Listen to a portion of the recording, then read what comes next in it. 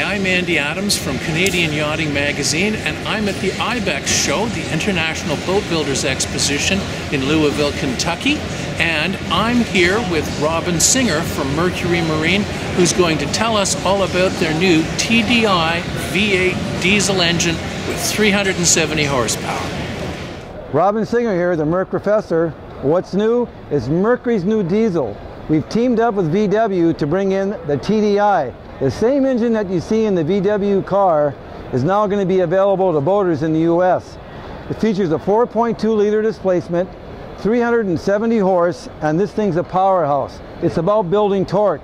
In fact, it's one of the most popular engines we've seen being used for the wakeboards and ski boats. Imagine that, a diesel in a wakeboard boat.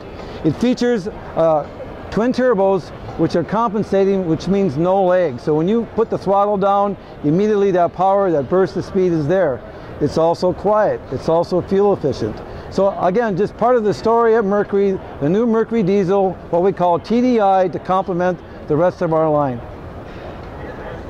Thanks, Robin. That's great.